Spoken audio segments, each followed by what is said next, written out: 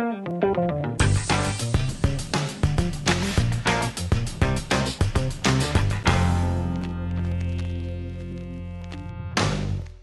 me show you guys a couple of exciting things about this camera.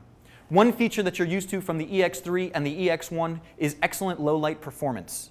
The excellent low light performance comes from the Exmor CMOS chip and the size of the chip. It's a 1/2 inch versus the 1/3 inch chip cameras that people are used to in that budget range.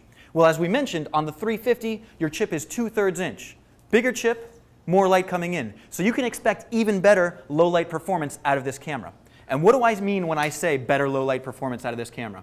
Well, check this out. I'm going to zoom in to sort of the darkest area in the room here.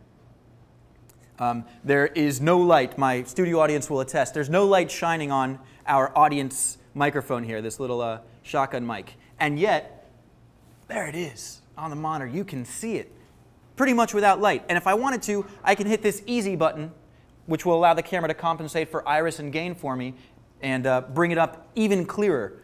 Look at that. All right, easy button on.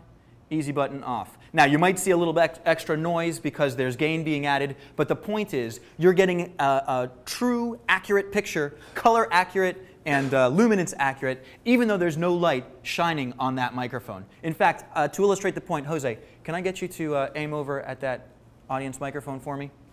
Verge, let's go to camera 1 here. All right, so this is the EX3 aiming at it. Now let's switch over to the 350 just to show the difference. Pretty cool, right?